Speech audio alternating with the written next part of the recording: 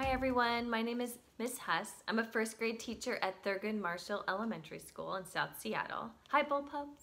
I hope everyone's doing well, staying healthy and safe, and I hope you're able to fit some learning time in each day. So the last video that I did for you, we read the first half of this nonfiction book, The Big Blue Whale, written by Nicole Davies and illustrated by Nick Malland.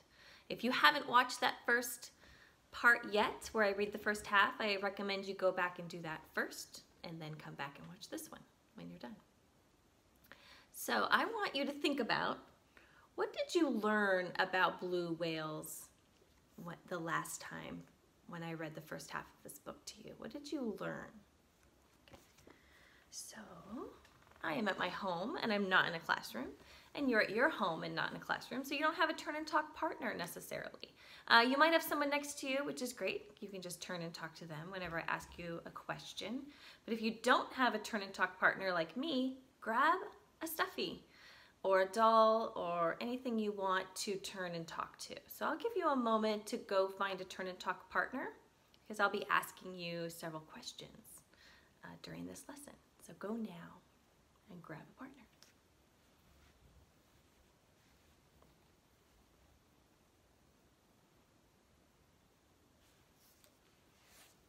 All right, hopefully everybody gathered a little friend to talk to. So back to my question. My question was, what did you learn about blue whales in the first half of this book? So go ahead and turn and talk to your partner now. I'll let you go first. What did you learn about blue whales? Okay.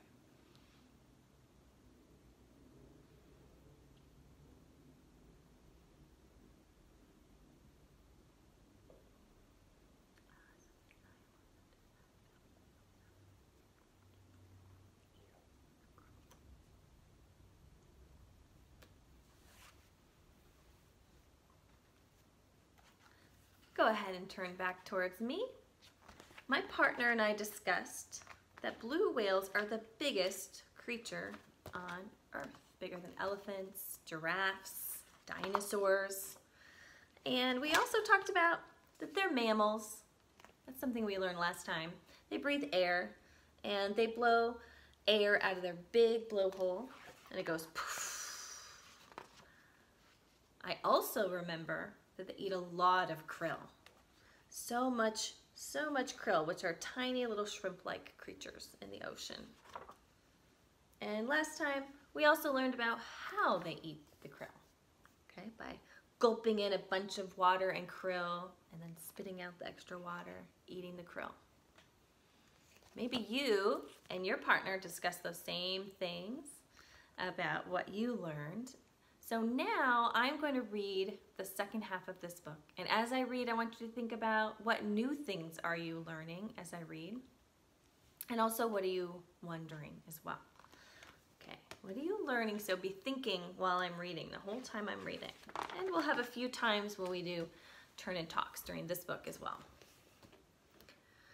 And this is how the blue whale spends the summer, eating krill and getting fat.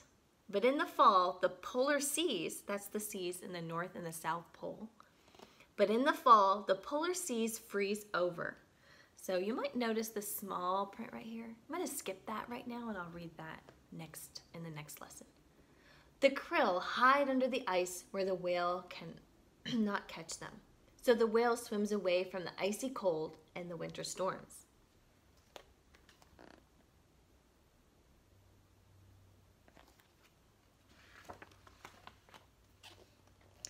Day after day, the blue whale swims slowly and steadily toward its winter home. Its huge tail beats up and down to push it along. Its flippers steer it left or right.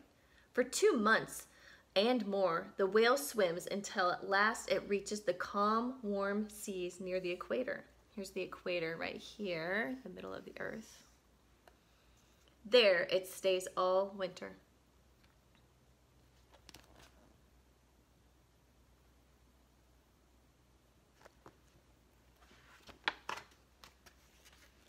And there, the blue whale mother gives birth to her baby, where storms and cold weather can't hurt it. The blue whale's baby slithers from her body, tail first, Gently, she nudges, that means pushes. Gently, she nudges it to the surface to take its first breath. Then the baby dives beneath her to take its first drink of milk.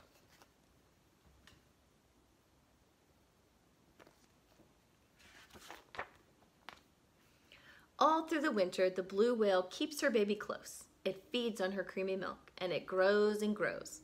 In spring, the two whales return to the polar seas to feast on krill together. But by the fall, the young whale is big enough to live on its own. We're going to take a pause there so you can turn and talk to your partner about how do blue whales take care of their babies? How do blue whales take care of their babies? Grab your partner and turn and talk. I'll let my partner go first. How do blue whales take care of their babies?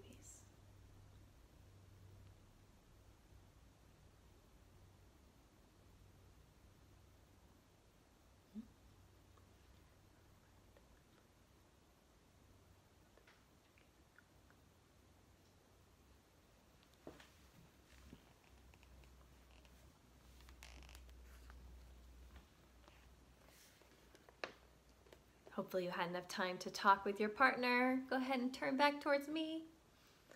So my partner and I discussed that blue whales take care of their babies by as soon as they're born, they nudge them out to take a breath, since they're mammals.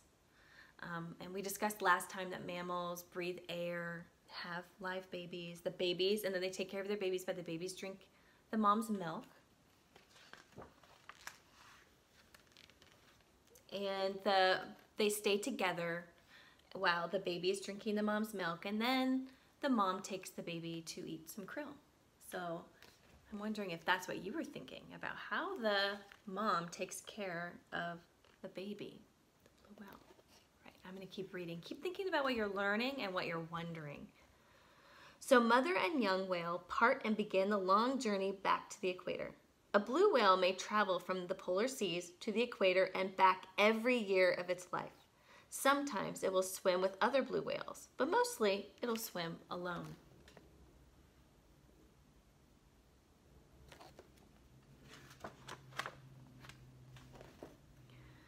Yet the blue whale may not be as lonely as it seems, because sometimes it makes a hum so loud and so low that it can travel for thousands of miles through the sea to reach other blue whales. Only a very low hum could travel so far, and only a very big animal could make a hum so low. Perhaps that's why blue whales are the biggest creatures on Earth, so that they can talk to one another even when they are far apart. Who knows what they say? Here I am would be enough.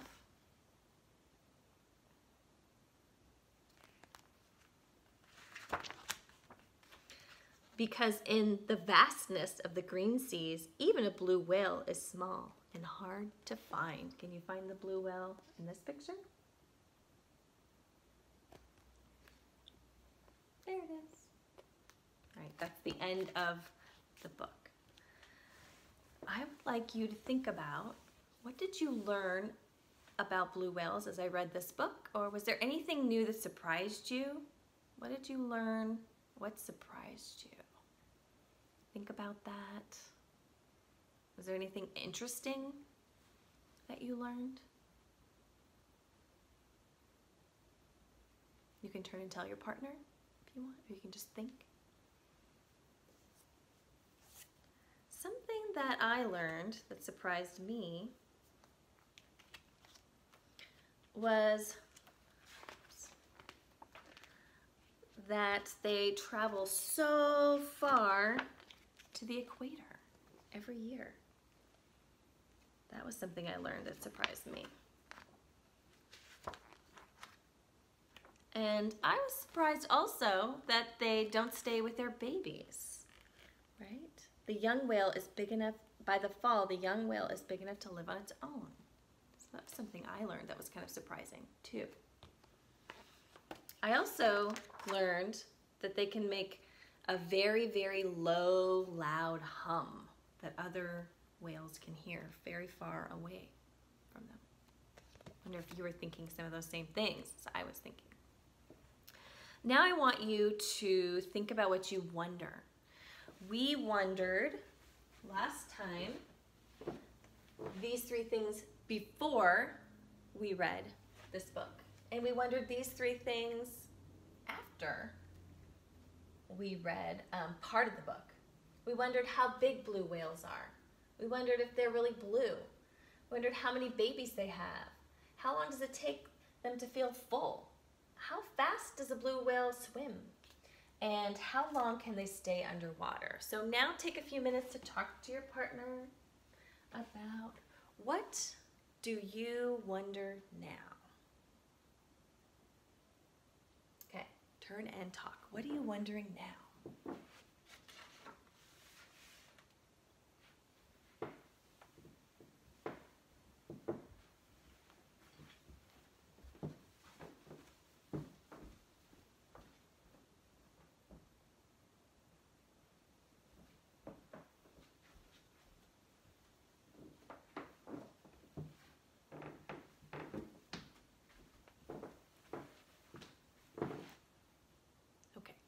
Hopefully you had enough time to turn and talk to your partner. And my partner and I discussed some of the things we were wondering. One thing my partner was wondering is, I wonder how big the babies are when they are born.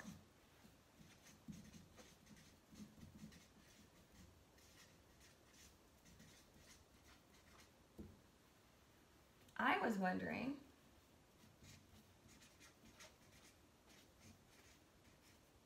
how much milk the babies drink.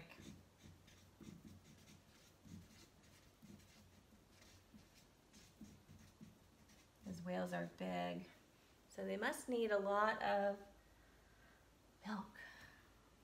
I wonder how old the babies are when they separate from their mom and they go in different directions. I wonder how old the babies are when they leave their mom.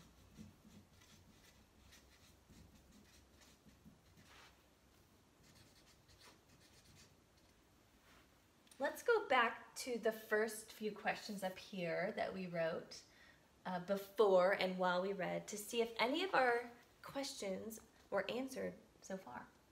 Our first one is, I wonder how big blue whales are.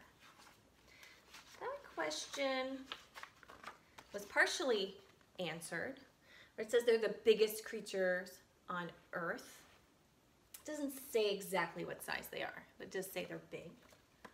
I wonder if blue whales are really blue.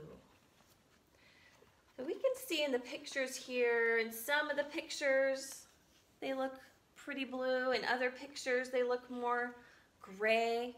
So maybe we would need to look at a real photograph of a blue whale to get the answer to that question. I wonder how many babies they have. In this part, when she has her baby, she has one baby at a time. I do still wonder if they can have more than one baby at a time, though. I wonder how long it takes a blue whale to feel full. So that question was not answered in this book. I wonder how fast a blue whale can swim. That question also wasn't answered in this book. So let's think about, what could you do if you finish a book and you still have things you're wondering, you still have questions you want answered. So something you could do would be to read other books about whales. You could also search on the internet. Like I said, you can look at actual photographs of blue whales to see if they're actually blue. You could also talk to an expert, a marine biologist, someone who knows a lot about whales could answer your questions. You could also watch TV shows, documentaries, to see if your questions are answered. So there are many ways to get answers, because just one book may not answer all of the questions that we have. So we have to continue to do more research, find out more if you want to learn more. Okay. So now we are going to practice with our own nonfiction books. You are going to find your own nonfiction book in your house. If you have one, great, go get it. If you don't, it's okay. You don't have to read a nonfiction book, just grab any book. I'm gonna model for you what I want you to do after you read your own book. So you'll read your own nonfiction book or any book you have, and then you're gonna write down some things you wonder and some things you learn. Okay, so this book is called Elephants by Dr. Carla Litchfield, Elephants Close Up. And I can tell this is a non-fiction book. It has real photographs and it's going to give me real, true information about elephants. Elephants are the largest land animals on Earth. There are elephants that live in Africa and elephants that live in Asia. African elephants are bigger than Asian elephants. All African elephants have tusks, but only some male Asian elephants have tusks.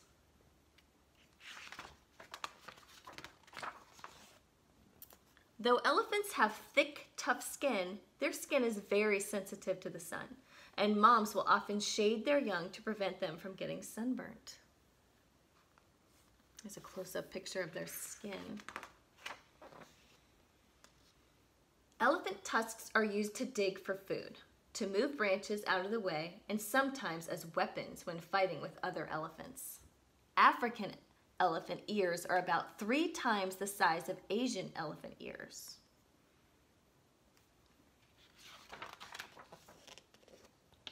Elephant trunks are used for gathering food, drinking, washing, smelling, and communicating with other elephants. Trunks allow elephants to reach the tasty top of branches that they love to eat. So I'm going to pause there. I'm not going to read the whole book, but I will pretend as if I read this whole book. And after I've read the whole book, I'll think about, what do I wonder? What have I learned while reading this book? And you're going to write down some of the things you wonder and some things you learned. So some of you may have your student response book for making meaning at home. You can grab that and write in there. If you don't have that, you may have picked up a Seattle Public Schools packet at one of their lunch sites, and you can write in there. And you can also just grab your own piece of paper and write down the title of your book and what you learned and what you wonder. So I'm going to model that for you now. The title of my book is Elephants Close Up. Right. So I'm going to write first something I learned while reading this. So I learned that elephants can get a sunburn. I never really thought about the fact that animals can get a sunburn just like people do. I wonder if it's as painful for animals as it is for us. So you can write multiple things you learned, right? I learned that elephants can get a sunburn. I could also write that I learned that there are Asian elephants and African elephants, and they have different sized ears. So that's how we can tell them apart. So I can keep writing more things if I want to. So now I'll go down to the bottom part where I write something I wonder. While I was reading in my book, I was wondering, I wonder if elephants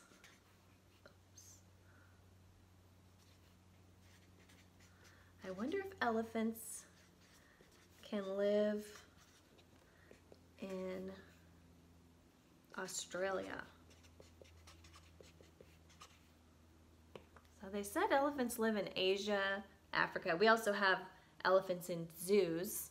Do they have elephants on all the continents, like Australia? Do they have them in zoos over there? I wonder